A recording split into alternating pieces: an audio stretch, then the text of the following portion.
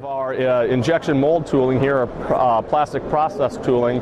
So what we have is a very beneficial application that we can produce injection mold tools from our PolyJet process. This is our digital ABS material, and you can see that it allows for some complex designs, and it's really a great pre-production tool or validation tool that development teams would use before going into production of a production tool. So we're getting that production tool cut.